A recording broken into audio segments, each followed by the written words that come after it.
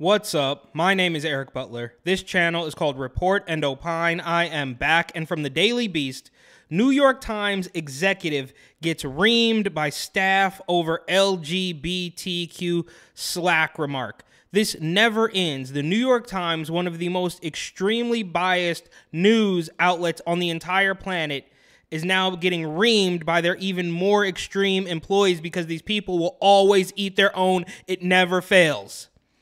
A Times HR exec was the subject of a staff pile-on after encouraging LGBTQ staffers to raise workplace concerns only via HR-approved outlets. So they were telling you the proper way to raise your concerns about discrimination going on at your already incredibly woke outlet, and you were mad about that. I just don't understand. These people will always, every single time they get to play the victim, they get to pretend that everybody is against them, right? I mean, these are the same people who threatened to strike if the company wanted them back in the office, right? So we should be able to write our little clickbait, weirdo, biased articles from the crib, and if you want us to go back to the house, then that's wrong.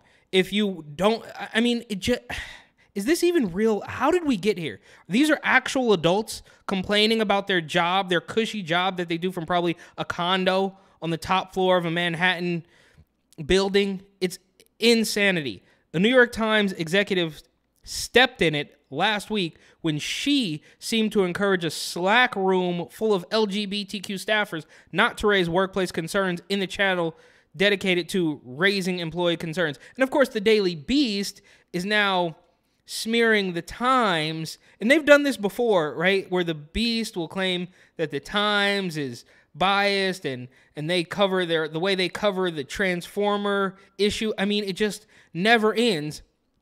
But because nobody has ever put their foot down and just told these people to stop, it has become this vicious cycle.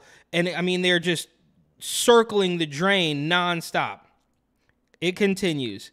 I wanted to share a note about discussing or reporting about your workplace experience to ensure everyone knows about our resources, wrote Natalia Villalobos, the Times Vice President of Inclusion Strategy and Execution, in an April 3rd post to Times Out, the paper's LGBTQ-focused employee resources group. So a woman wrote in the Slack chat where they should put their concerns, and they're mad about where she told them to put their concerns. What am I missing here?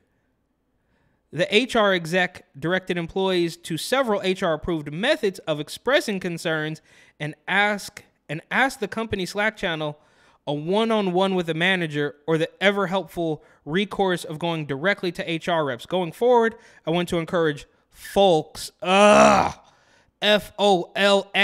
Are you kidding me? These people are on another planet.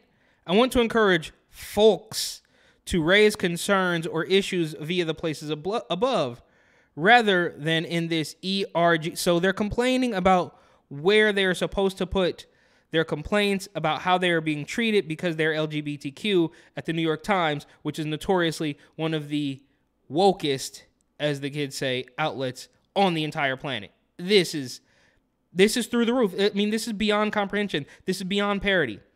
Suffice to say, the post rankled, I don't even know what that means, staffers in the Slack channel, especially as the paper deals with continued fallout over its handling of internal and external criticisms of its trans coverage. Several Times employees directly replied to Villalobos to question what prompted her post timing and how her suggestion could make LGBTQ staffers feel unsafe. So if you, as a New York Times employee, an LGBTBBQ Times staffer employee, if you feel unsafe at the New York Times, then you need to crawl back inside your mother because you're not going to feel safe anywhere. This is insanity. I can't help but feel lately like I'm expected to just shut up and deal with the negativity because it might make some of my coworkers feel uncomfortable. Yeah, you should. You should shut up and go back to your job that you're probably getting paid far too much money to do. I mean, this is ridiculous.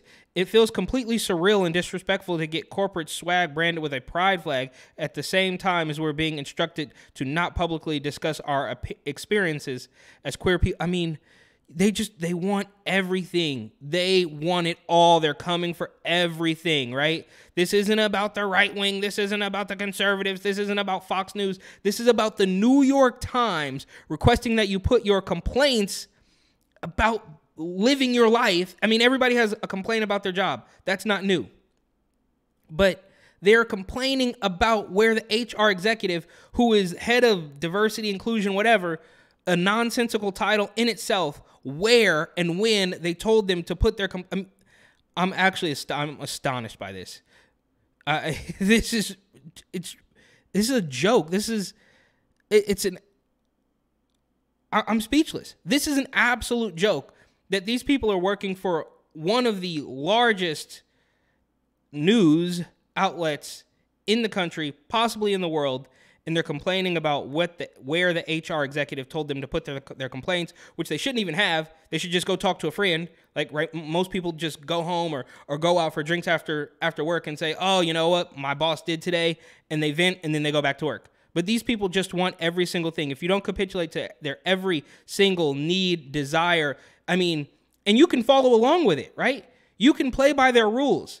And they'll just keep moving the goalposts. It's real whack-a-mole out there. So you can follow every single thing they say until one day they do a complete 180 and it's different from something they said 2 days ago, and now you have to jump through that hoop, and if you don't, they're going to get angry and the cycle continues.